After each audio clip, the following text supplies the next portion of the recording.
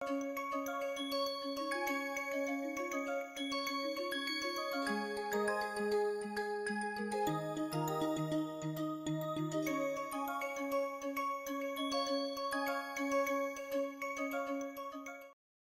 now we have done hydrogen production.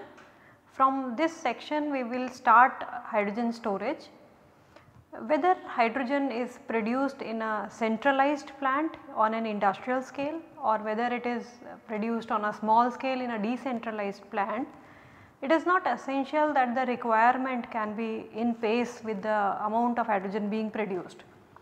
Except for some of the applications where whatever hydrogen is being produced is being utilized, most of the time in order to bridge the supply demand gap, hydrogen storage is essential.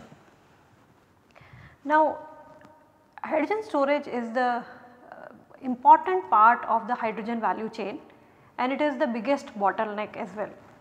Let us understand what are the challenges associated with the hydrogen storage. On a mass basis, hydrogen has advantage. Its energy density on a mass basis is high, like in 1 kg it is 120 megajoule of energy which is stored in hydrogen, which is more than double that of methane.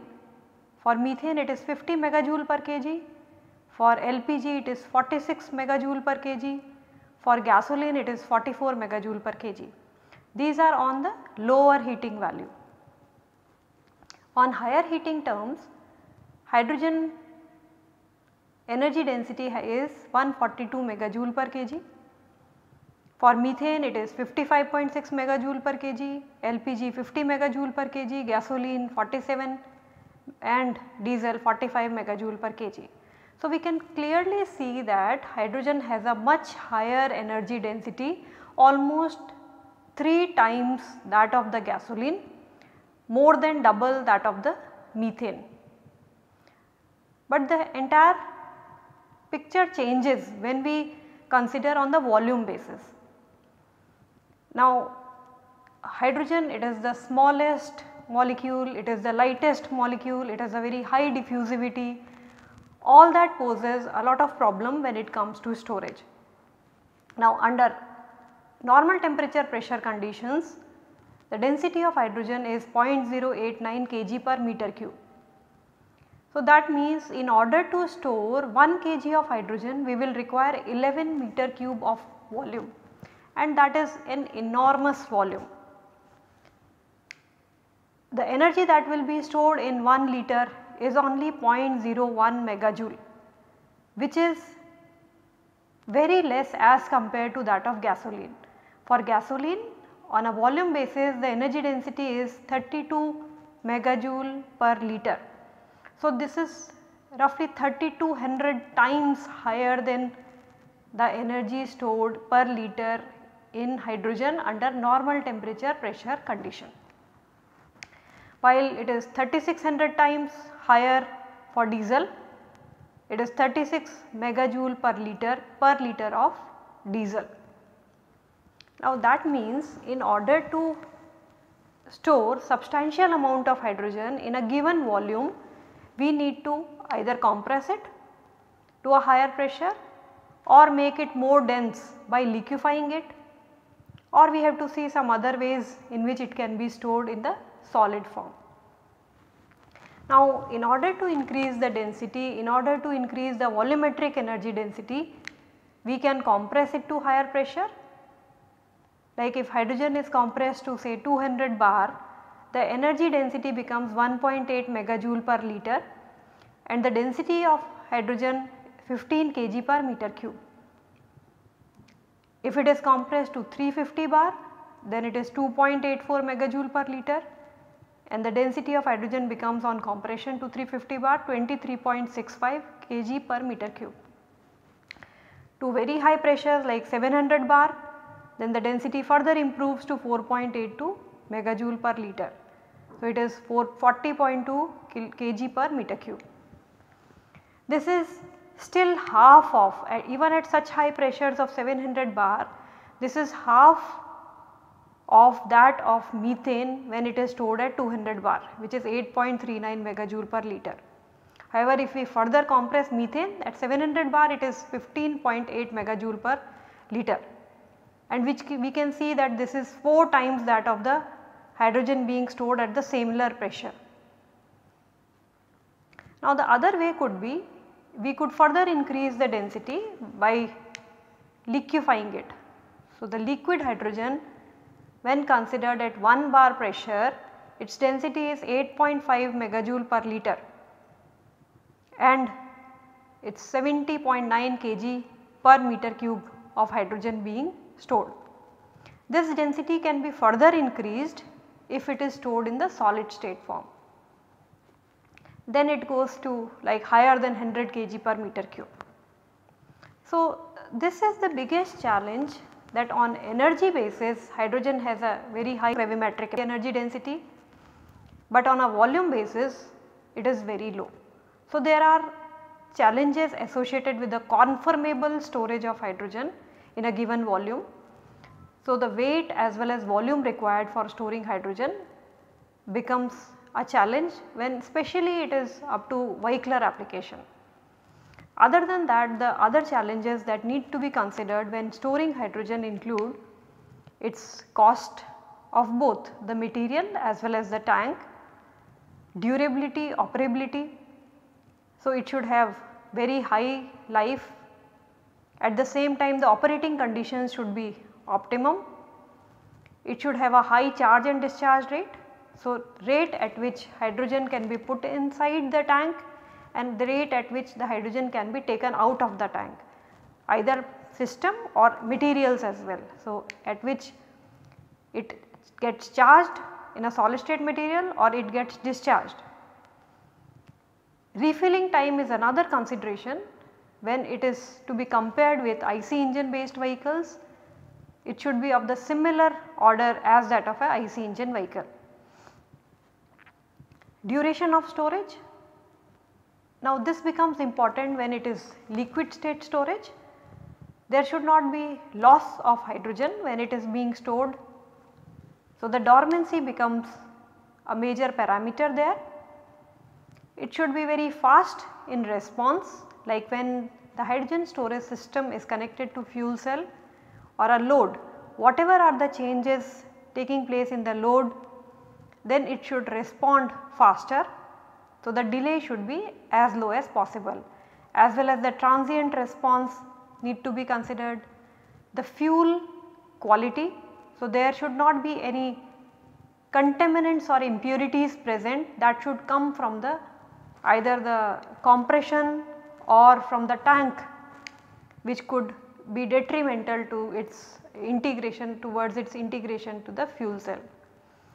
Efficiency is important, whether it is we have to compress it, whether we have to liquefy it, so as to make it more energy compact.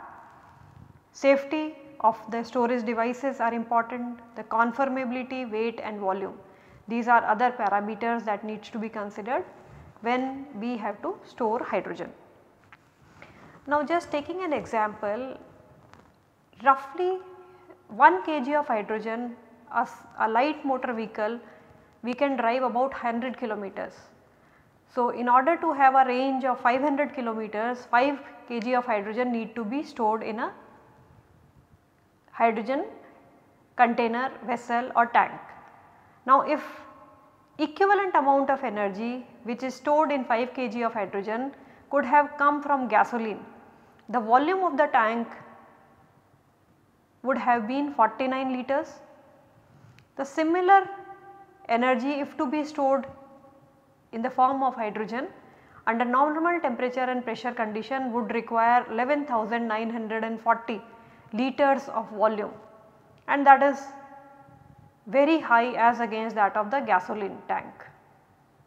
Now, if this is further compressed, hydrogen is compressed to say 300 bar, then the volume of the tank would reduce to 212 liters. If further compressed to 700 bars, this tank volume would reduce to 125 liters. When it is stored at a even further higher pressure, say 850 bar, then the tank volume required would be 111 liters. When it is liquefied, hydrogen is in the liquefied form in a cryogenic tank, the volume required to store the same amount of hydrogen, 5 kg of hydrogen would be required, will be 75 liters. But if it is stored in the solid state form, the volume required will be 33.3 liters. So, this is how the different ways of storing hydrogen are related as against the gasoline tank. Looking back into the history of hydrogen storage, it was used for various applications and was stored as early as 1880s in wrought iron tanks. However, the pressure was lower at that time. After that, steel tanks were introduced wherein the pressure was increased to 120 bar, but these tanks were very heavy and the weight of the tanks was about 500 kg. Thereafter, there was increment in the pressure in 1960s. The pressure which was increased was to 150 bar, and after 1960s it was even further raised to 200 bar, and primarily these were used for space and military application. It was in 1980s that the pressure was increased to about 300 bar, but at that time like these were used for leisure applications like paintball, for diving, for storing various gases. Thereafter it has seen a great improvement in terms of increase in the pressure and decrease in weight. So, we will see the different types of tank and we will see how the type 4 tank, they have a lower weight and a increased pressure. Before coming to the hydrogen storage techniques, we will first quickly look at what are the important properties which we need to revise before we go on to a particular method of storage. Let us start with the phase diagram. We know that under normal temperature pressure condition, hydrogen is a gas with a very low density. Now, there are different lines in the phase diagram which separates the different regions, which separate solid from gas, which separate gas from liquid, from gas from solid. So, these are the equilibrium lines which separate the different regions in the phase diagram.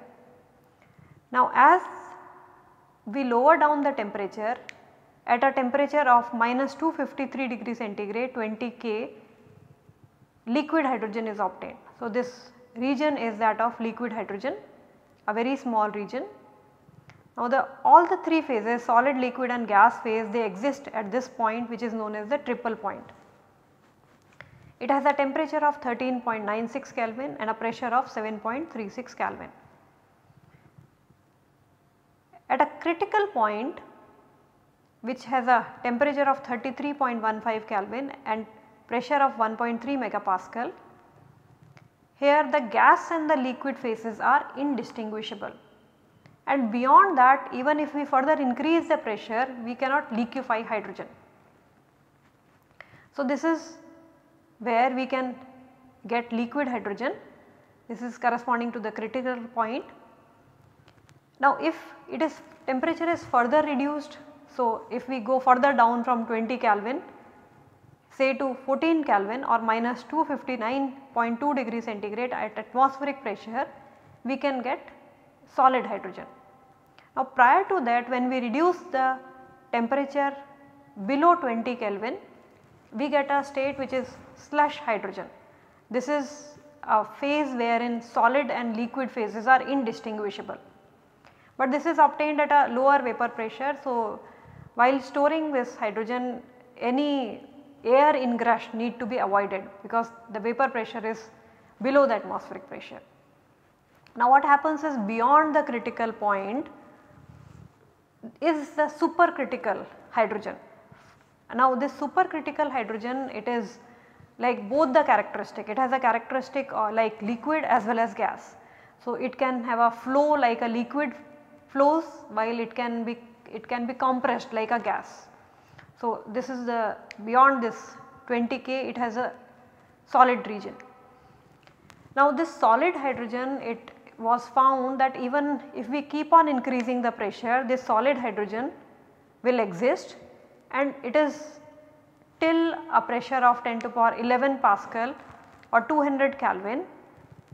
The solid hydrogen was identified to have 4 different phases. and these 4 different phases are like HCP, hexagonal close packing, or FCC, or orthorhombic and monoclinic. But if we further increase the pressure to beyond 8 into 10 to power 11 Pascal at a temperature of 10 to power 2 to 10 to power 3 Kelvin, we can even get metallic hydrogen.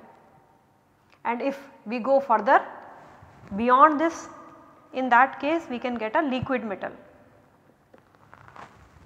This liquid metallic phase was identified way back in 1935, but it was observed in 1996. And this is the phase which is found in various planets like Saturn and Jupiter. At further higher temperatures 10 to power 4 to 10 to power 5 Kelvin, it can be found in plasma phase. Now this phase is found in stars, this phase is found in sun. So this is the overall like which region hydrogen can be found in which phase. Now like any pure substance, the state of a hydrogen can be described using 2 intensive state variables, and rest of the variables we can find using the different relationship which are like the equation of state, which relates the temperature, pressure, volume, the calorific equation of state which relates the internal energy, temperature, volume, and the enthalpy, temperature, volume, or there can be entropy relations like temperature, entropy, volume, and temperature, entropy, pressure relationships. Now other state variables we can found using these 3 relations. Now at normal temperature and pressure conditions, we know that hydrogen behaves like an ideal gas and it follows the ideal gas law, PV is equal to nRT, and this is for low pressures and high temperatures beyond the critical point. And we know that the ideal gas assumptions are like the forces between the molecules should be negligible, molecules are considered as a solid, hard spheres, incompressible spheres. But then at high pressures and low temperatures, deviations from the ideal gas behavior is observed, and that can be accounted by various models like the van der Waals equation, wherein the intermolecular forces and the molecular volume is accounted for by addition of 2 more terms, like to the pressure term plus A upon V square and V minus B is equal to RT, where A and B values for hydrogen are like 0.025 meters to the power 6 Pascal per mole square, and same for B value we can obtain. Another way to represent this deviation of hydrogen from its ideal gas behavior at a higher pressure and lower temperature is by including a dimensionless quantity, which is the compressibility factor. So we can, in its presence we can modify the ideal gas equation as PV is equal to NZRT. So Z is here the compressibility factor, and this accounts for the deviation from the ideal gas behavior. So N ideal upon N real, or same the mass when we consider as ideal gas to the mass when we consider it as a real gas. Now any value which is away from 1 shows that it is deviation from the ideal gas behavior. So this is like as we decrease the temperature, the deviation further increases. Now let us take an example where say at 300 Kelvin, and when it is compressed, hydrogen is compressed to 300 bar, the compressibility factor is 1.2 under this condition of temperature and pressure. That means if we have considered ideal gas equation to calculate the mass of hydrogen stored in a tank, we could have overestimated the mass by 20%. Now these relationships like the compressibility factor relationship, these are available in the literature, these graphs are already there, and that can be used to see how much is the deviation from the ideal gas behavior. And now here if we find the reduced pressure, like by dividing the pressure by critical pressure or dividing by the temperature by critical temperature, in that case we can get the generalized compressibility factor which is for different gases. Now when it comes to storing hydrogen in liquid form, we need to understand that the hydrogen, which is a diatomic molecule, it has two, so hydrogen atom has a proton, and the spins of the elementary particles, they can be either parallel or they can be anti-parallel. Now when we consider the equilibrium concentration or under the normal conditions, the normal hydrogen is a mixture of 75% of ortho hydrogen and 25% of para hydrogen. So this is also known as equilibrium hydrogen. Now these two states of hydrogen, ortho and para hydrogen, they have slightly different properties. Now once we start cooling from the normal temperature pressure condition to liquefy hydrogen, this ortho hydrogen has to be converted into para hydrogen, because in liquid hydrogen it is a mixture of ortho hydrogen as small as 0.179% and para hydrogen 99.821%. Now this conversion of this ortho hydrogen from room temperature to 20 K into para hydrogen, this is an exothermic process, because the para hydrogen is in a lower energy state. So when you cool it down, the extra energy is released. So this conversion is an exothermic process, releasing energy of 670 kilojoule per kg. This is even higher than the energy required for liquefaction. So the latent heat of vaporization for hydrogen is 446 kilojoule per kg. So when we are trying to liquefy hydrogen, we have to not only remove that energy, we have to provide the required conditions to liquefy it. At the same time, we will have to remove this energy or the heat which is coming out because of this ortho para conversion. Also for hydrogen, the inversion temperature is 193 Kelvin, that means it has a positive Joule-Thomson coefficient above this temperature. So we have to cool it down and we have to remove that much amount of heat, extra heat which is being produced. For a positive Joule-Thomson coefficient, when we are trying to expand hydrogen, it will in fact heat. So that extra heat needs to be removed. So there are two major disadvantages because of that. We have to not only remove that extra heat, but if there is a sudden depressurization, release of pressure, then a large amount of heat can be produced and that can even lead to ignition. Actually it is not ignition, but it can lead to explosion as well. Now these are some of the important things we need to know before we look at the different hydrogen storage methods. When we see how we can categorize these methods, so the different hydrogen storage methods can be categorized into the way like physical storage, wherein we are storing it in the molecular form. It can be either in the form of gas being compressed to higher pressure, so compressed state storage, or hydrogen can be liquefied and stored in the liquid form, or it can be stored in the molecular form on the using the adsorption based methods on high surface area materials. Hydrogen can be stored using chemical storage method. This can be on various materials using like solid state storage. These can be either metal hydrides, complex hydrides, or in some of the chemical hydrides, or in liquid organic hydrogen carriers. So all these methods we are going to learn in more detail.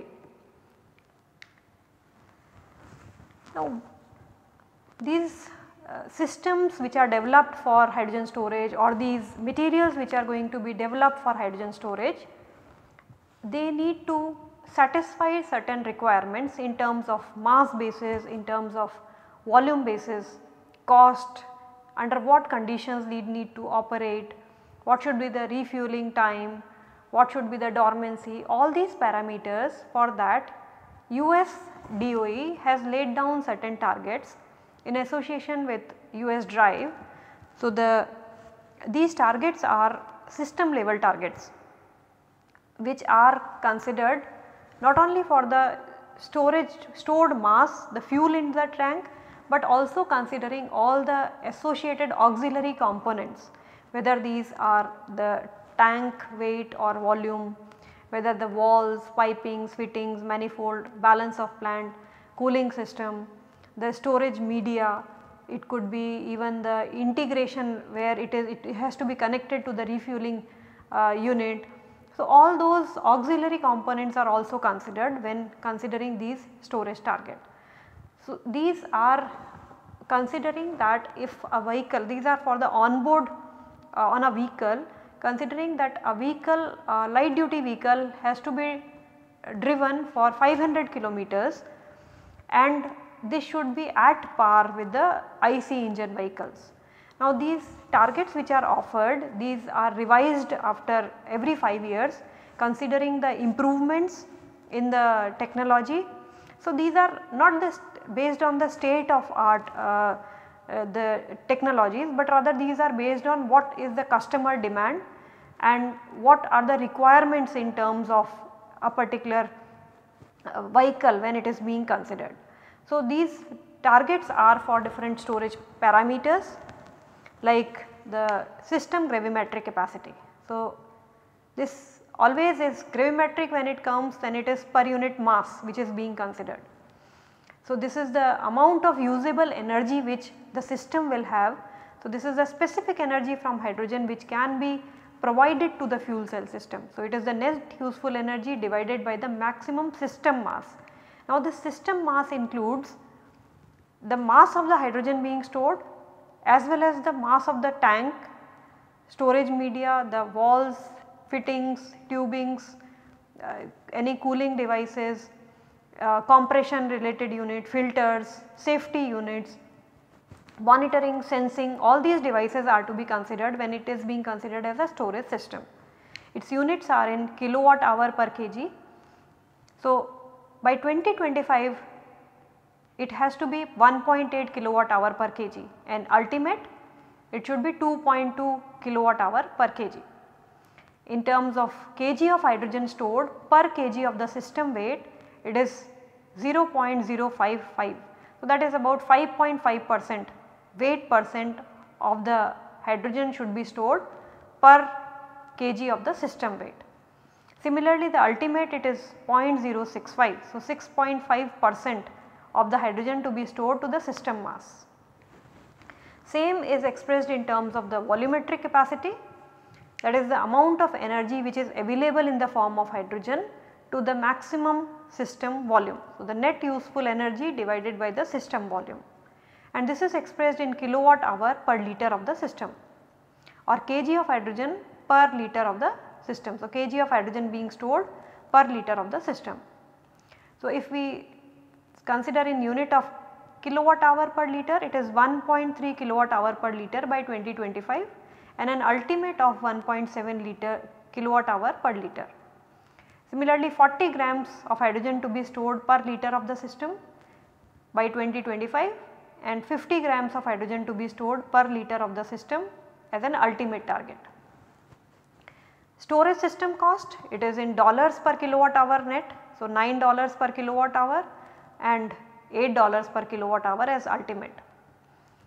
Hydrogen, dollars per kg of hydrogen and at the pump. So, this is 300 and 266 and $4 per gasoline equivalent, gallon of gasoline equivalent at pump. Now, when whatever is the method of storage being used, whether it is compressed state or liquid state or solid state storage, the conditions of operations are important, like it should be able to operate under ambient condition, temperature conditions in degree centigrade from minus 40 degree to 60 degree. That means we should be able to operate in countries where it is extreme winters. So, we can still use it at a temperature of minus 40 degree or extreme summers where even the temperature is considered inside the vehicle, the temperature may go as high as even 60 degree, then also we should be able to operate such systems. Minimum or maximum delivery temperature, that is when hydrogen has to be delivered to the fuel cell system. Usually PEM fuel cell is used, so which operate at close to 80 degree centigrade, but we should be able to operate it in a range of minus 40 degree to 85 degree centigrade. Life cycle of the storage system from 1/4 tank to full tank the number of cycles we should be able to get is 1500 cycle.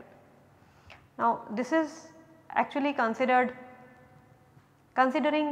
the different, all these targets are considering a wide range of vehicles, wide range of amount, and finally these targets have been come across.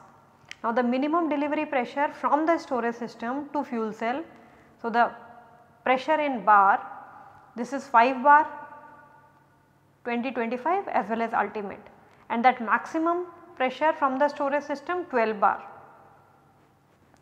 Onboard efficiency of the fuel cell of the hydrogen storage system 90%, well to power plant efficiency on board, off board, everything, it is 60% which is desired. The charging and discharging rate, they have importance when we consider the refilling time of the tank. So how much time it takes to fill the tank, that should be at par with the conventional gasoline based vehicles. So a system fill time which is expected to be in minutes to be 3 to 5 minutes 2025 and ultimate. Minimum full flow rate 1.6 gram, example like 1.6 grams target for 80 kilowatt rated fuel cell power.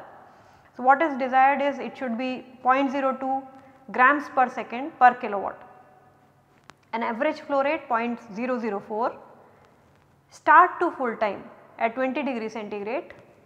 This is important when we consider the starting up of vehicle. So from the start to the maximum flow rate, that should be achieved within 5 seconds of the operation, and similarly start time to full flow rate at -20 degree centigrade, maximum acceptable is 15 seconds.